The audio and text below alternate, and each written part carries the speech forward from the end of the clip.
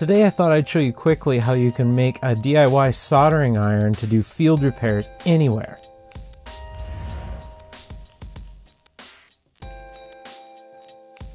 To make our soldering iron, it's really basic. You just need a piece of metal of any form, whether this be solid core wire or whatever you can find.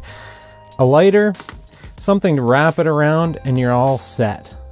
What you do is you basically just wrap the wire around, in this case I'm going to use a pin.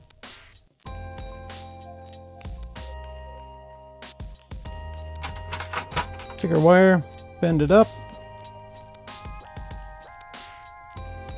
take the other end, bend it down, and that in a nutshell can be used as our soldering iron. Just gonna straighten this out a little bit. Once we have that done, take our lighter, make a bit of a thermal break around it. You gotta be a little cognizant of the fact that you're applying a buttload of heat on the side of this lighter, so you gotta be a little careful.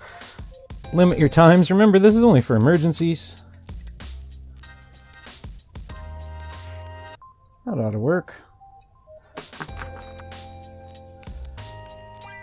Get this into position here.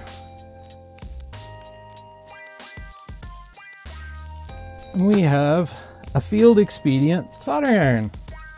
Looks like hell, but I can attest I've used this in the bush. We just let that coil warm up on there, and we are going to be good to go and ready to solder momentarily. Just give it a little wave around, let the heat warm up on the tip, and let the magic happen.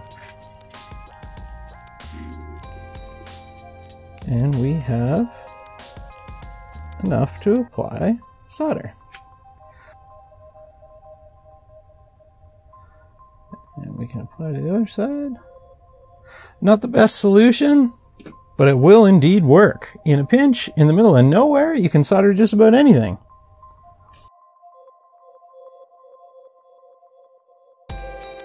I'm Eric from the Make Me Lab. See you next week.